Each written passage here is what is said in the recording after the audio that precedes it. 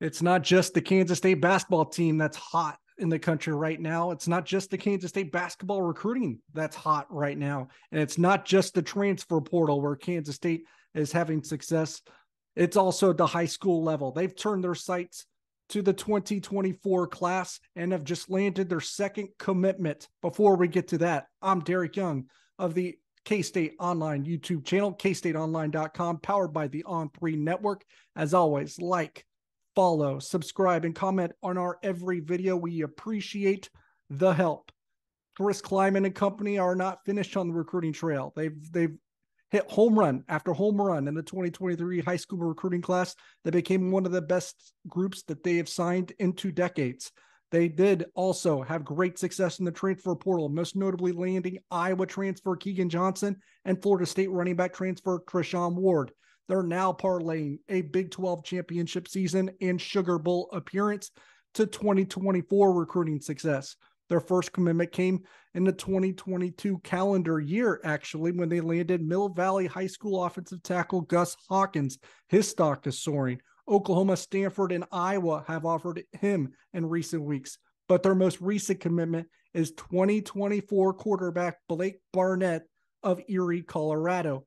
He is a 3-star quarterback commit for the Wildcats, and the second one in the last few years that offensive coordinator and quarterbacks coach Colin Klein has landed. Of course, the first was 4-star Jake Rubley, who is a backup right now to current quarterback starter Will Howard.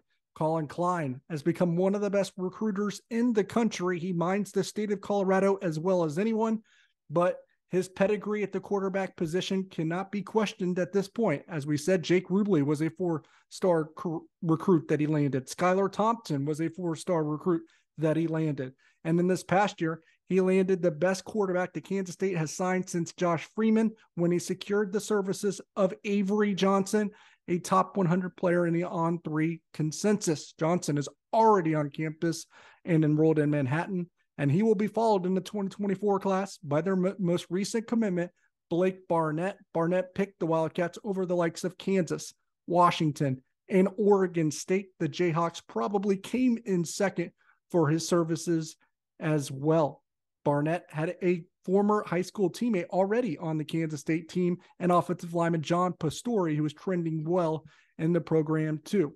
As always, stay locked at KStateOnline.com for your best Kansas State recruiting coverage in both football and basketball. It's a good time to be a Wildcat. Jerome Tang and company are cooking, and now Chris Kleiman and company are parlaying their football on-field success, a Big 12 championship, into some of the best recruiting we have seen from the Wildcats in 2 decades. Thanks for listening. I'm Derek Young.